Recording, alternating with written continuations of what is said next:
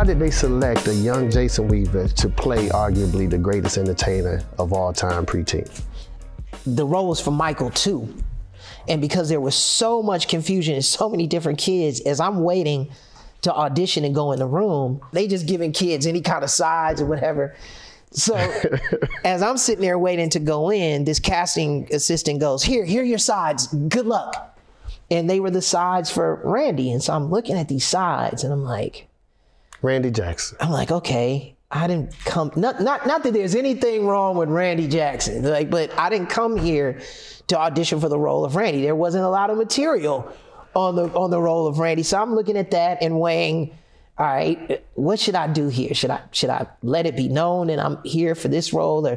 But it just seemed like there was a lot of confusion. So, and this is God, there's a kid that walks out of the room, and I guess he had a horrible audition. He must have froze or whatever. Mm-hmm. He comes out of the room crying, he's frustrated, and he slams some sides into the garbage can that was next to me. Right. And I happened to look in the garbage can, and they were for the Michael too. So I was like, oh. Scoop that on up. I scooped that up, studied it real quick, and then went in the room and executed to the best of my ability, and I didn't.